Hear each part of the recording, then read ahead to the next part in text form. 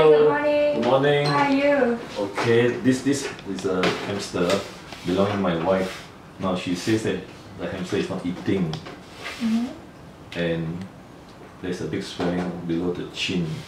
What about its drinking, urinating, and stools? Drinking is drinking less. Urination is okay. Stools are quite solid and being passed out. It's just that we are worried the hamster is not active anymore. Has it been scratching a lot as well? Yes, she's been scratching the swelling on the chin for the last 2 weeks. And so we are worried that it could be a tumour. So I bring the hamster out first. Let's take a look at the hamster. Okay. Put the hamster out.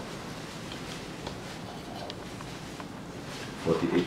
Yeah, the hamster is healthy. Okay, so 43 is it? 44. 44 grams. Okay. Okay, so let me examine your hamster now. Yeah. It's quite nervous. Yeah, okay. Okay. Put on. So as you can see, it's abscess over The chin here. is very swollen. Yeah. It happens about 2 weeks ago. 2 weeks ago, is it? Yeah, from 2 weeks ago it started. Okay.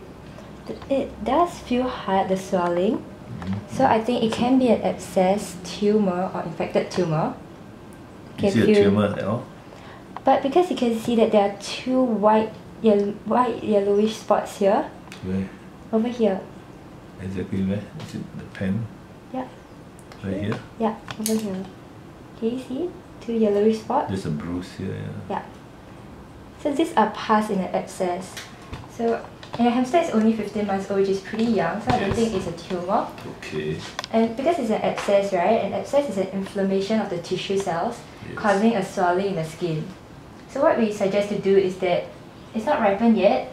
We leave it for hospitalization over here for 2 days for the abscess to be ripened. And then we'll put the hamster under anaesthesia so that it will not feel any pain.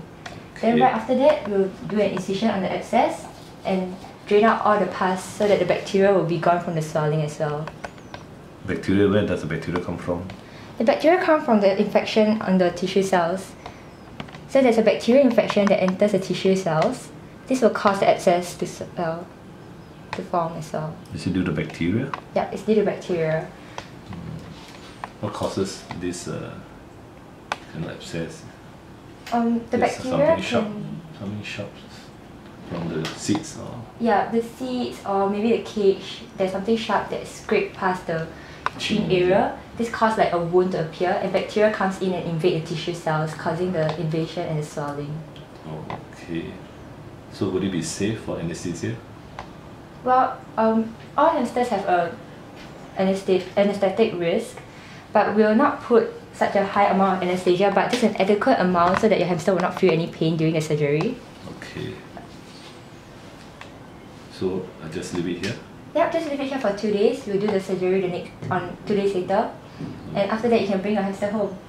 But after you bring your hamster home, what is important is the post-operative nursing care. Okay, yeah. So when you bring your hamster home, we'll prescribe you with antibiotics and cohexidine. So just remember to feed your hamster with your antibiotics, and after that, when every 2 times a day, just use the cohexidine and clean up the wound. Okay, yeah.